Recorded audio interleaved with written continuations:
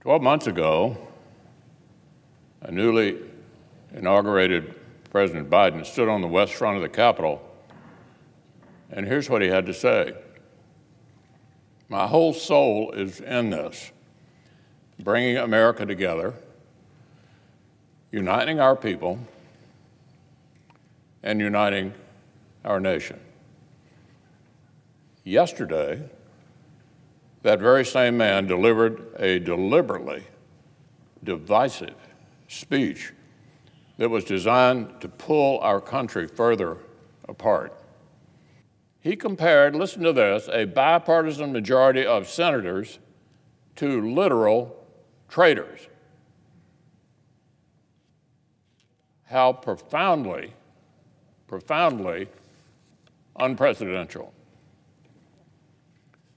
Look, I've known, liked, and personally respected Joe Biden for many years.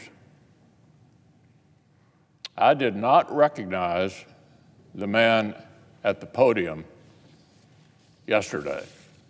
The president's rant yesterday was incoherent, incorrect, and beneath his office.